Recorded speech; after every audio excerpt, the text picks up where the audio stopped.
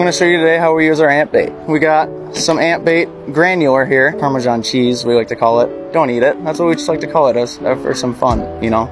We like to have fun around here. We take this, we spot treat any ant hills, we'll sprinkle it on any really big ones, tiny ones, anything like that where you guys are seeing more issues. For anything smaller or in certain areas, we take our gel bait. Our gel bait is like a little syringe. So yeah, we take this little syringe and we go up to any little ant hills with any holes or anything like that. Go up to them, just squirt a little bit in there, kind of plug the hole. It works its way into there and kind of kills off those ants, gets them out of here for you guys. Also, we can take this inside the house. If you know you're seeing anything on the linings of your bathrooms or anything around like piping, anything like that, we can go around there, put that ant bait there, and it'll sit there and kill off any ants that are trying to get through as well.